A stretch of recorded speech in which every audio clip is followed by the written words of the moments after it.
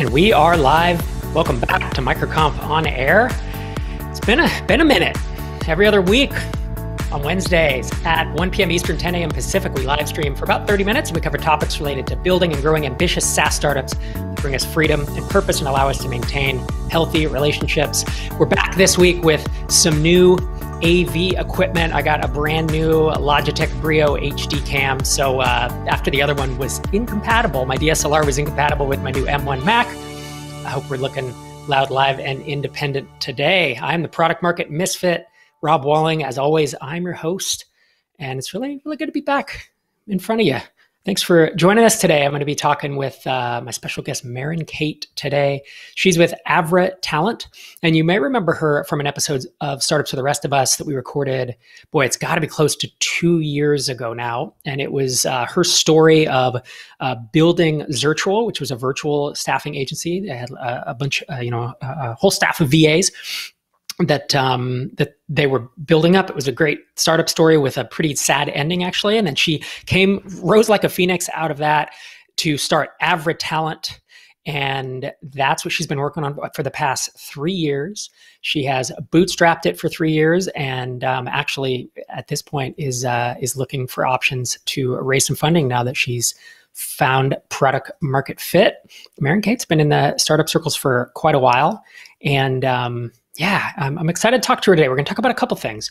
One, she's taken this talent agency and tweaked and experimented and worked with the pricing models and the really the business model to find what she now feels like is product market fit in the space. And if you go to AvraTalent, it's AvraTalent.com, you can check out what they do. And they are they're a recruiting agency, but they have fast, flexible support for remote friendly companies, and they deal with it. She said the top 5% of recruiting talent in the US, I guess. So it's a really interesting story. So there are questions. If you have any questions about finding product market fit and how to think about that, I'm going to start off with some of those topics. And then also, Maren in her career has hired hundreds and hundreds of people to this point, and now runs a company that is dedicated to that. And so if you have any questions, we'll probably be digging into that in the latter half. But as always, microconfconnect.com. If you want to ask questions, it's in the MicroConf on air channel. And with that, let me welcome Maren Kate to the show. How's it going? Hi, thanks for having me. Yeah, it's great to have you back. Nice to chat with you again. And I think looking forward to meeting up at a MicroConf someday. You were on the docket to speak in Minneapolis in 2020, and regrettably couldn't have that due to COVID, but hope that we're able to meet in person soon. So yeah, talk us through a little bit. So, I did my best to fumble through a description of AvraTalent, but could you tell the, folks listening and watching right now, describe it in your own words? Yeah, so we like to think that we're kind of like, we're offering what AWS does for your servers, we do for we call it the talent stack. So when a company, whether it's a small company or a growing company, needs to start hiring and they don't have all the resources in-house to do that, which very few companies do unless they're truly massive, they'll come to us. And we'll connect, we'll do an intake call, we'll get an understanding of their needs, we'll connect them with some dedicated recruiting specialists based specifically on what they need to get done, whether it's building out an ATS or hiring, 8 engineers over the next quarter. And then we work with them, we bill by the hour, similar to a fractional CFO firm or what TopTal does for engineers. And our goal is to be fast, flexible partners for mission-driven startups that are looking to hire remote-friendly roles. Got it. And, when you describe it, I think of it as like a talent agency or a recruiting agency that I would hire hourly to help me.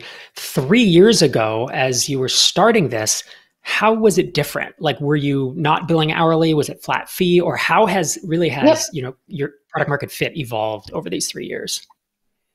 Yeah, so after Zirtual, I did 2 operations roles and kind of got to dig in a little more on that side. One at a company called Rome, which was a co-living startup, which was awesome. Got to travel all over the world and see how people worked in different countries and time zones.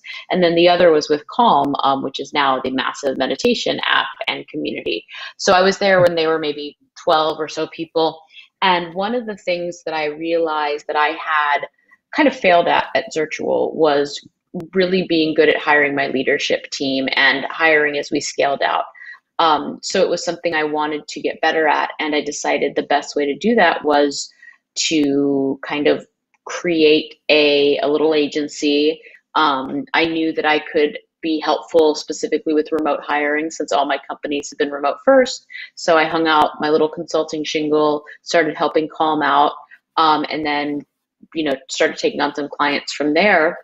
And when it was just me, or when it was just the first few people, we were doing the basic recruitment placement model, which is you need to hire someone.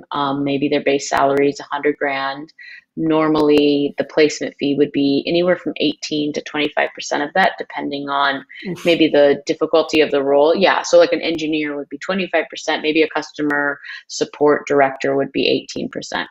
But that was how the model started out. And the reason I fell upon that model is because I looked into what other companies were doing, and that's what they were doing. And that seemed to be tried and true. And that's how we started out 3.5 years ago. And what markers did you see that caused you to think, I don't want to do that. I want to change it. I want to try a different model? Yeah, so there's a few things. With the placement fee model, it's very kind of feast or famine. And that's because it makes it difficult to actually understand your unit economics and the underlying business metrics. Because you could get lucky and you could hire someone for a very high salary. You could help a company hire someone for a very high salary in only a few weeks. And then you'll have a very large profit margin on that one hire. But more often than not, it's going to take much longer, and very often a company will change their mind. They'll say, hey, I thought I was hiring a VP of customer success, but in reality, I need a director of marketing. Now, with traditional recruitment firms and agencies, they will either eat that cost or they'll try to finagle something where like they get paid by the client, but it never feels good. Like even when we were placing candidates that were amazing with our companies, I knew as a founder myself that it never felt great to like cut that big check. So we spent a lot of time over the last 2 years figuring out what's a model that meshes with one of our core values, which is that of alignment. Like how can we align everyone's interests towards the same thing? And we came up with kind of the simple solution of we just charge by the hour. We have 5 different types of specialists, and depending on a company's needs, we'll connect them with the right group of those specialists. And on the low end, like the hourly low end, you have a recruiting coordinator, which is like a supercharged admin. They do amazing. They handle a lot of the digital paperwork, so to speak. And then on the high end, maybe you'll have a machine learning technical recruiter, and that person will obviously charge the highest fee, and the recruiting coordinator will be lower than that. But instead of, it kind of came from that background in delegation I had. And the reason that we started Zirtual back in the day was everyone has something where they're truly expert at. And I think that more people should be spending that time in their zone of genius. And that's how the model evolved for what it is now. Right. Okay. And so is billing hourly for these services, is that something that other agencies or professional services companies do, or was that like an innovation in the space? So people don't do it in the recruiting space at all, pretty much. And outside of like RPOs, which are very large business outsource processing, usually like, call center somewhere. But companies like TopTal, companies like Pilot or Air CFO, financial services, other professional services would bill by the hour. Or you think of your law firm. Everybody bills by the hour, and there's different rates depending on different experience and seniority. And we took that model and we said, why can't we apply this with a lot of transparency to to what we're doing here in the recruiting industry. And ever since we made that shift about a year ago, it's really, it was kind of a scary jump to make, but it's really taken off. And not only that, but we found really tight product market fit with what we're offering right now, but also we're able to model our financials, and we've hit consistent profitability over the last 12 months, which is just, become a game changer. Right. Yeah, it reminds me of the realty industry, at least in the US, is, you sell a house, it's usually 5 to 6%, and that's usually split between buyer and seller's agent. Mm-hmm. And that never really made sense to me. I don't think it makes sense to a lot of people when most professional services do bill by the hour, CPAs, legal, as you said. I'm one, and I feel like the real estate industry is that way because otherwise realtors would have to track hours, and then I guess you wouldn't know. There could be an open-ended, suddenly I owe you $100,000 because you spent a bunch of hours, or questioning of hours. I think it eliminates some potential issues there, given how many realtors there are. But I'm wondering, like, for you, from a business perspective, the alignment is there, right? The alignment of, hey, you're paying for what you're getting for. And if we hire someone super fast, it's less expensive than a flat fee. And if it takes us a long time, the value is there. But from your business perspective, do you make more money or less money charging by the hour rather than a flat fee? So I would say we make less, maybe margin, but we make a lot more money because, and again, that's hard to even track because sometimes we would have with agencies, you'll have a margin of 80%, and then sometimes you'll have a margin of like negative 10%. Right now, we have a very specific margin. We know every dollar that we get paid, we know exactly what our top line margin is. We know what we're paying our people. We know what flows into, ops, marketing, yada, yada. And it's kind of great because when clients have come back to us and we've said, hey, we've switched to a new model, they'll be like, oh, is this going to cost us more? And we're like, normally it's actually going to cost you less.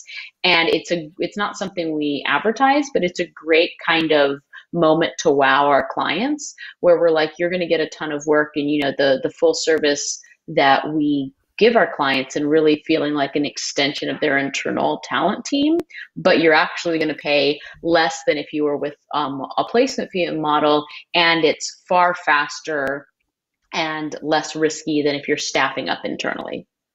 Right.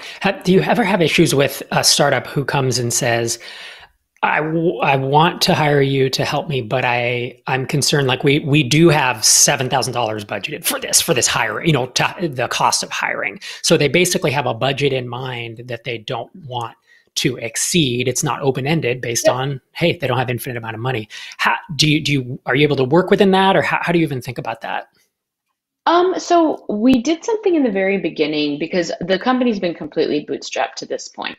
And in the very beginning, I kind of decided that $5,000 was the amount of money that if someone could write a check for $5,000 from their business and be like, okay, whatever, like I'll try to solve this pain point. If it didn't really matter to them, like it's, life or death, then that usually meant that they had the budget that was needed to actually bring on external help with recruiting. So ever since day one, we've charged a $5,000 retainer. That retainer is held in escrow and applied to the final invoice. That is a really good divining rod of who can afford our services and who maybe should be really doing it themselves. And if someone needs to do it themselves, we always say, hey, we'd love to support you later. We're really, we love sharing kind of DIY things. I'll get on the phone with someone and give them like some high level. But I would say we're relatively good about saying, this is probably what this is going to cost.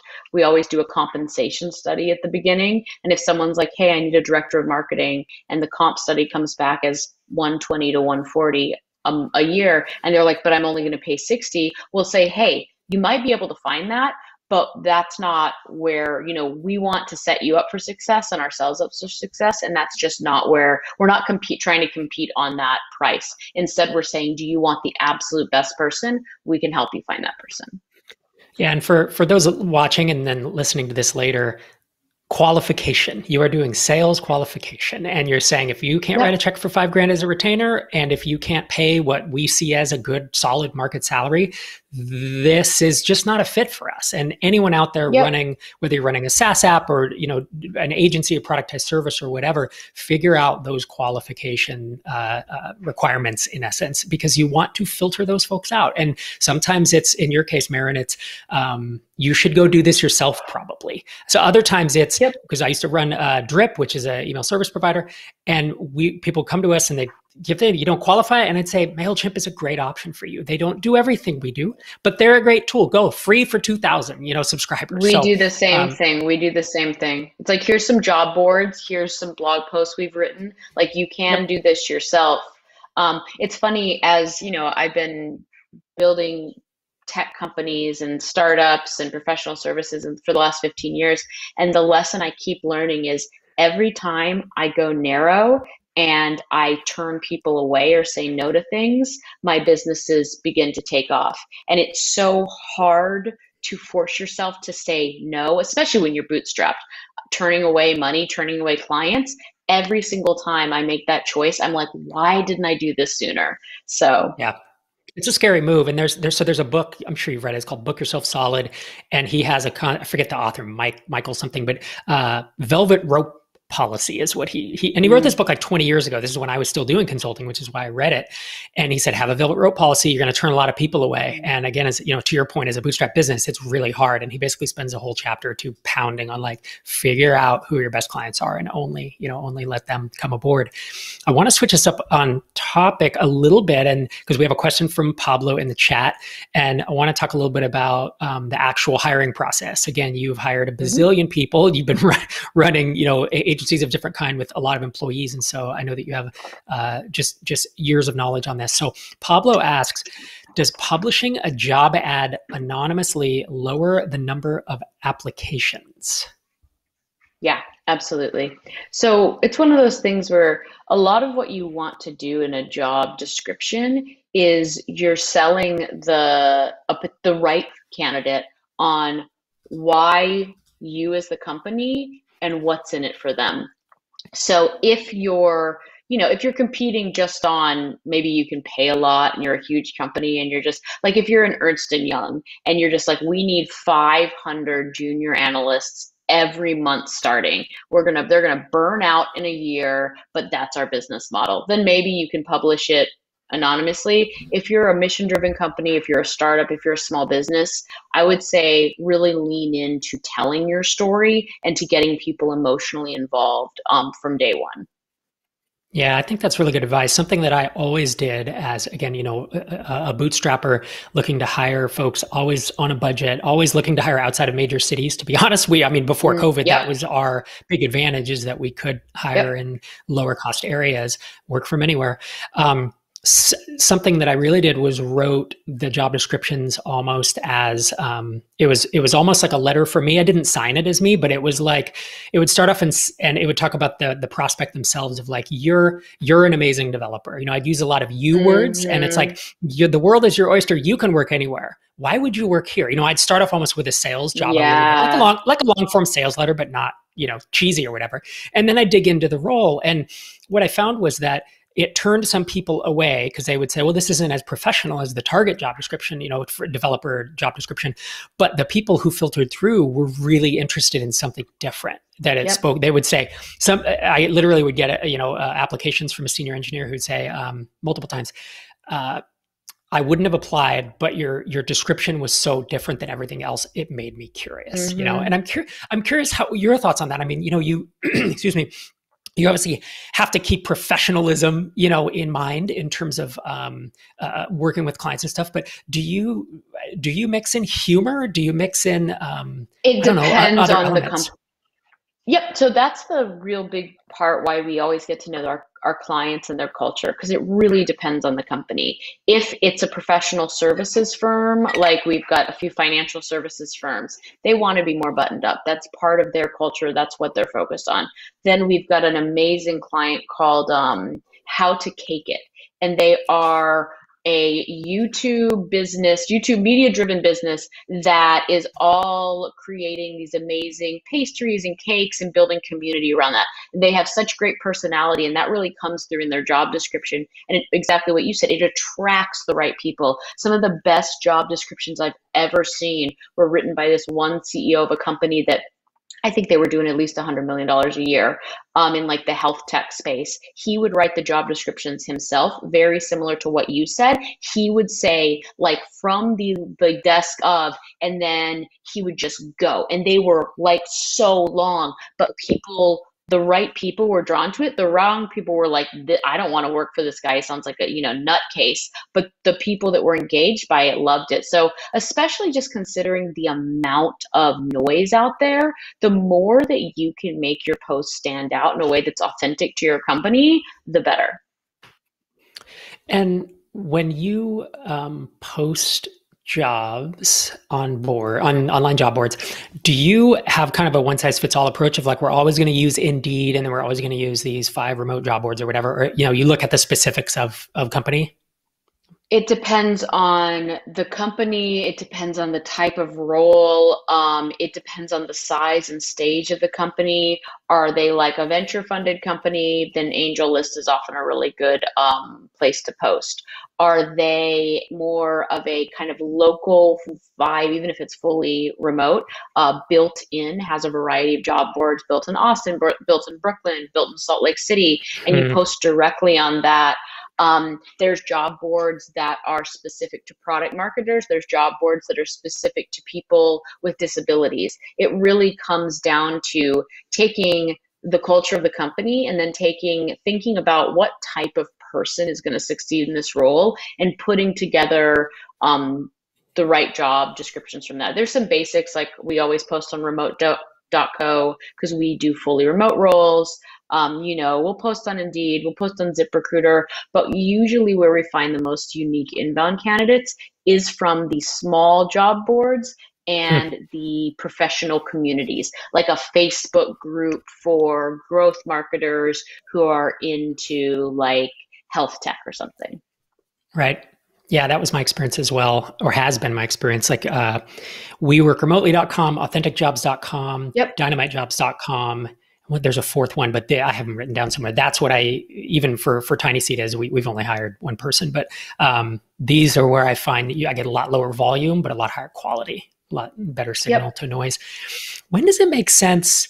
So when Drip was bootstrapped, I would post jobs, we get incoming resumes, I'd filter through them, I'd do the whole process, we'd hire someone. We got acquired, we sold to Lead Pages in 2016, and it was a company with $38 million in venture capital, staff of 170, an entire recruiting team that I was then able to work with and hand a lot of this off, except for final decision making. They did a lot of outbound. They did all the posting and all the filtering, but then they would go on LinkedIn and they would outreach directly to developers and folks. When does that make sense in your opinion? Because it's something I had never done and haven't done it since. I mean, we did it. I was there for about 20 months after the acquisition, and it seemed to work relatively well. But I'm guessing there are times when that makes sense to do. Certainly, if you're hiring like C-level candidates, there are only hundreds of those in the world, perhaps, that are really qualified for a SaaS C-level job at a venture funded company, right? So your pool is so small, and people aren't actually looking for the job, so you have to go direct. But aside from maybe that use case, like when does it make sense to do more outbound stuff? I always think it makes sense to do both as early as you can. If you've got the bandwidth or the time, you're either going to invest time into it or you're going to invest money. So you're either going to hire someone like us, or you're going to be like, I'm going to carve out 4 hours of my day, and maybe I'll also bring on an EA in the Philippines to help me with finding searching for profiles. But I really do think for most roles, outside of very junior roles, it's great to get a combination of both outbound and inbound. We notice, especially for roles that have taken off in the broader, product managers is a good example. 10 years ago, no one even knew what a product manager is. Now everyone from Walmart to, the hot new startup are hiring product managers. So you're going to get a lot more noise coming in an inbound funnel. No matter where you post, you really do need to also balance that with outbound. The cool thing for bootstrapped or small companies is you'll never, ever get better response rates than when you reach out to someone as the actual founder. Yep. Whenever that's possible, it's just huge. But at the same time, if you're a company of 150 and you need to hire 10 engineers this quarter or something, you can scale up outbound. It's a numbers game. And then the other aspect of it is, at the same time, it's also an authenticity game. You really have to trust your recruiters or trust your recruiting partner to not only be able to authentically represent your brand, but not to be that spammy, hi, insert name, comma, blank, blank, blank, to actually take the time and effort to say, hey, this person might potentially be interested in this role. They may not, but just wanted to float it out there. That tends to get the best response from outbound versus the equivalent of like cold sales emails, which everyone deletes. And Right. it's like that works less and less nowadays. Right. We have a question from the chat around AvraTalent and the services you provide.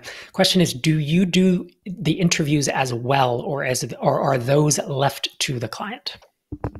We do, for most of our clients, we do full service. It just depends on their needs. But most of our clients, the goal is we take about 80% of the recruiting off their plate. So they are only interacting with the, top, let's call it 7 to 10 candidates who have already passed technical or basic tests that are a culture fit, that have engaged, that have show that we've checked their background and things like that. So the big lift we give is, we're like, hey, we're going to take 80% off your plate, and then you're going to run the top candidates through your internal process.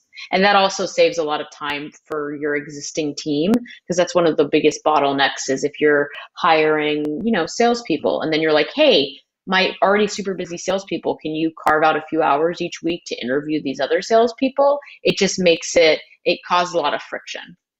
Yeah.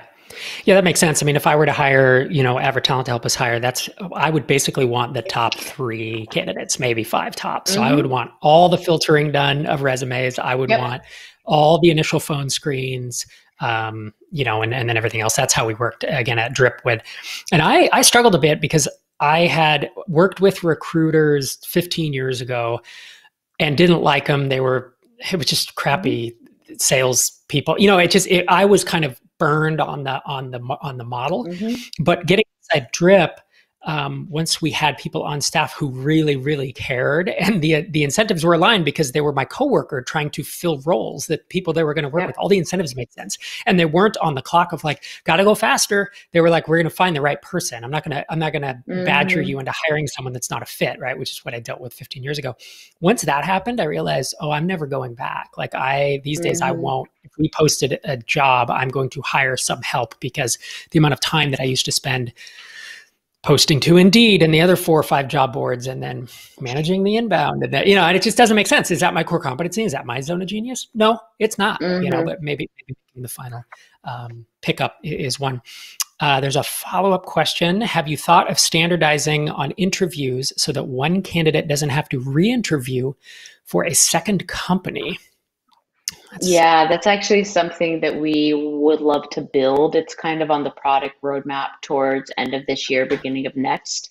We're going to be hiring a product manager and, like our first engineer. I think there's a huge opportunity for that. And there's also just a lot of burnout from great candidates applying over and over and over to a variety of jobs, never hearing back. There's just so much optimization that could be done there. And so I absolutely, like, the big vision, that is very much something that I think could be a game changer in both the hiring and getting hired.